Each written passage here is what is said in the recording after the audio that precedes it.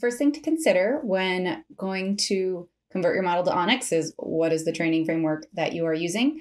And there's some different converters that you can go and download and use. So we have Keras to ONNX, TF to ONNX for TensorFlow, scikit-learn to ONNX. And then for PyTorch, it's actually built right into PyTorch, which is super awesome with torch.onnx.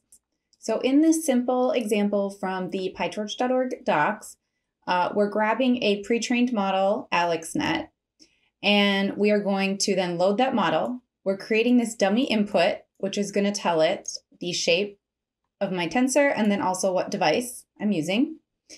Then I'm going to give it an input name and an output name. Once we've created these variables we need, all we have to do is call torch.onnx.export, send in the model, send in our dummy input to let it know the shape, give it a name, and then it will output our model in an ONNX format, and then now we can leverage ONNX runtime.